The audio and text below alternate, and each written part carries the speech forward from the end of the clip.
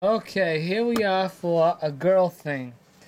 Now, this was not $4. I paid 50 cents. But the reason why I bought this is because it was a series. Look, what's her name? I know her from a lot of movies. She holding somebody hostage in the movie. I thought it would be pretty funny to watch.